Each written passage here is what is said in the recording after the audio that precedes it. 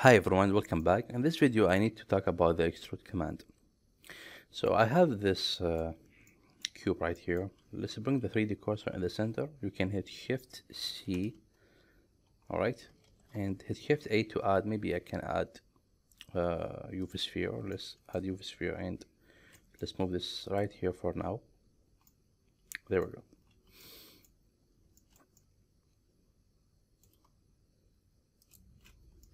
So let's start with the cube. Let's hit tab to jump to the edit mode, and let's start with the face. Hit number 3 to jump to the face and select any face you like. For example, let's grab this one. If you hit E, you can extrude a face. If you hit E again, you can extrude again. So this is the extrude, and this is how it works. You can grab, for example, when you make a new extrusion, you can grab the new face that you extrude and extrude it. There is no problem, and you can determine the height of the extrusion. If you want to extrude with specific numbers, you can grab any face you like and hit E, and then just add the number that you want, and you will notice that we have all the number right here in this area. Alright, the distance of the extrusion. So for example, I can extrude this one, hit E to extrude it, and let's see, alright, 0.5 meter. So this is the distance, 0.5 meter. This is how it works. If you want to repeat this again and again, you don't need to extrude it again and add 0.5 meter and extrude this again. You can hit Shift R to repeat the last operation that you did. Alright, so hit Shift R to repeat this. Shift R is very nice command, you can use it. So for example, let's make a new extrusion here, E, and let's add, for example, 0.5 meter, and Shift R to repeat this again and again. Keep that in your mind. Alright, now let's see what else we can learn here. There is a nice technique you can learn here with the extrusion. You can hold Control and then hit right click, and the extrusion will follow your mouse. I'm not usually use this technique, but sometimes I use it, not always. But if you like to use it, you can use it. It's very nice and beautiful way. So just select any face you want, put your mouse in any place you want, hold Control and hit right click, and you will create a new extrusion. Reach your mouse cursor, keep that in your mind, and if you make a turn, the extrusion will be turned automatically like this. It's very nice, actually, I like it. Alright, so this is the normal extrusion, and there is another kind of extrusion here inside this icon, or if you want, you can hit Alt E to open the extrude menu. I don't like to use these icons actually. I need to teach you to use the shortcut always. That's gonna make the modeling process very fast. Alright, so okay, now let's see what we can do here. Let's tab out and let's delete this mass here. Grab it and delete. Hit Shift A and let's create cube here, and let's learn something new here.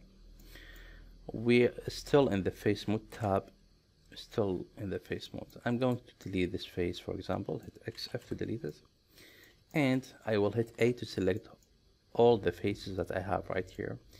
And now I need to make an extrusion. If I hit E alone, the extrusion will go to one direction. I want to make extrusion and give this a thickness. In this case, hit Ctrl Z to cancel it. Hit Alt E to open the extrude menu, and we have an option here. It's called extrude face along normal. That can help you to extrude the face along the normal of the face, and this is a very important extrusion. After that, when you make the extrusion and accept it, here you will have a menu. You can use it. You can control the distance here, and here we have very important options called offset even. That's gonna fix the offset. Here we have some option here.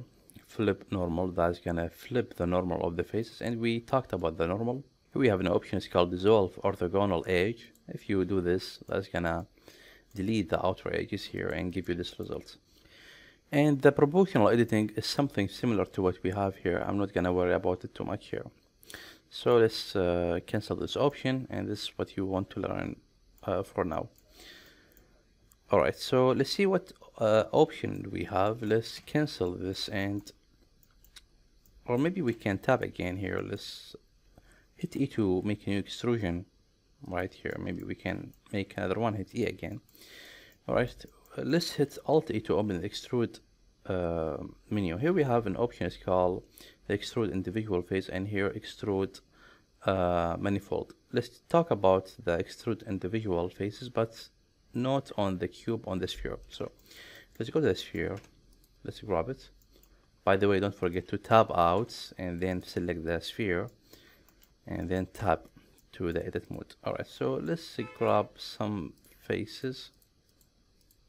Let's grab these faces, for example, and let's hit E and extrude individual faces. This kind of extrusion is different than the other. It will extrude each face alone. So let's grab those, for example, select this one, hold Ctrl Shift and grab this to select the area, and hit E to extrude the normal extrusion. As you see, this one connected, but this one not connected. So I think you got the idea here. This is the option of extrude individual faces. This is how it works. And for the cube, if you apply this one on the cube, for example, you can grab this and this. If you extrude those normally, you will get this kind of extrusion. Ctrl Z. If you extrude this individual faces, this is the result that you will get. Alright, and we have another extrusion, it's called manifold. This is very nice extrusion. If I want, for example, I want to extrude this back. If I hit E and take this back, I will get the extrusion working, but I will get a problem. I will have these faces I need to clean. I don't want them. So this is a problem actually. Recently, they added a new kind of extrusion to the Blender. It's called Extrude Manifold. So if I use this kind of extrusion and push this back, as you see, it will push the face back without leaving any ugly faces here. So this is very important kind of extrusion. Alt E, choose Extrude Manifold and push this back. The same thing here. Can push this back. Sometime in this case, you will get some problem like what I did here. I push this face until I reach here, and these faces still exist. So just keep in your mind it is limited option and it's not working in all cases. But for faces like this, it will work without any problem. Facing like this, it will work without any problem. This one as well. Yeah, something like this. I hope from Blender Foundation to fix this issue like what I have here, because the extrude manifold is a very important kind of extrusion, but it's limited. And I found recently in 3D Max, it's another 3D application, I find this kind of extrusion, they update it and it's become very powerful. And I will give you a very small example to understand what I mean. Here we have the 3D Max software. Let's try to create a box here just to give you a quick example about what I'm saying here. Let's create a box here and let's convert this to little poly, and let's extrude this, and let's extrude this as we did in Blender. Just want to give you example. Alright, so now if I push this back inside 3D Max right here, as you see, I don't have any faces here. So this is what I like about the extrusion inside 3D Max. Blender doesn't have this ability. So I wish from the Blender Foundation to fix this extrusion and give us something similar to this result. Alright, now let's go back to Blender. Let's delete everything. Hit A, select everything, and then hit delete to delete them. And let's add a new cube here. Alright, let's tap to the edit mode and let's select one face. Here inside the menu we have an option, it's called Extrude, Repeat and Spin. Extrude Repeat will repeat the extrusion towards one direction away from the eye or away from the screen. For example, if I put the screen in this direction, you can hit Alt E and Extrude Repeat, and it will extrude it away from the camera like this. For example, let's grab this one and let's look at the geometry from this angle. The extrusion should go to this direction like this. Alright, so let's go like this, Alt E and Extrude Repeat, and there we go, we have the result. And you can manipulate the steps if you like, if you want it like this. So it is just kind of extrusion depending on the view of looking. And here we have another kind of extrusion, is called Spin. For example, that depends on the distance between the face, the selected faces, and the 3D cursor. For example, let's take this as example, and this is the face and this is the 3D cursor. Here we have the distance between the face and between the 3D cursor. So if I hit Extrude Spin, it will use the distance as a radius of the circle, and it will give you extrusion like a circle like this. So let's give the example to understand that. Grab this face, Alt E and use Spin, and as you see now, we have spin extrusion like this depending on the 3D cursor. Alright, what if I take the 3D cursor away from this point? So hold Shift and put the 3D cursor right here. And by the way, how to move the 3D cursor? Hold Shift and hit right click. You have all the command right here. This is the left click, and this is the right click, and this is the middle mouse. Alright, so hold Shift, hit right click, to put the 3D cursor right here, and now hit Alt E to spin. As you see now, the spin become bigger. Why? Because now we have the radius is very big. The radius being the distance between the 3D cursor and the selected face.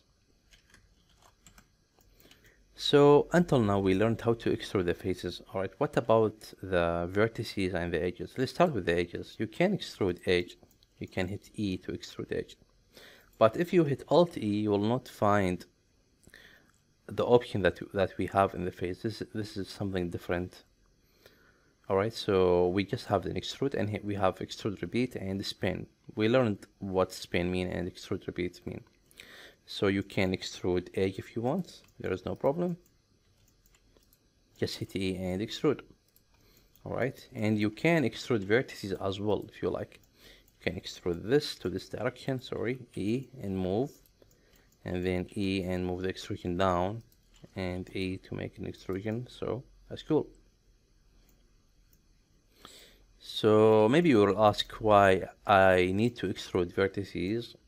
You need to extrude vertices because you can create a face here. For example, if I grab this vertex and I grab this one, hit M to merge and merge at last to make the merge.